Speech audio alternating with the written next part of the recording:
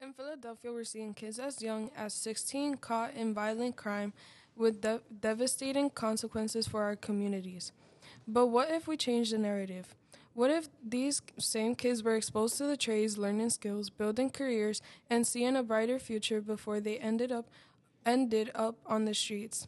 CTE, Career and Technical Education, could be the game changer we need. By introducing students earlier to real, hands-on career opportunities, we can keep them engaged, motivated, and off the wrong path.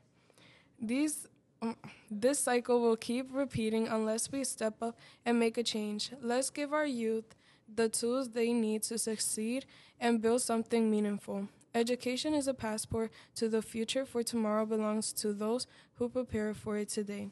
Malcolm X.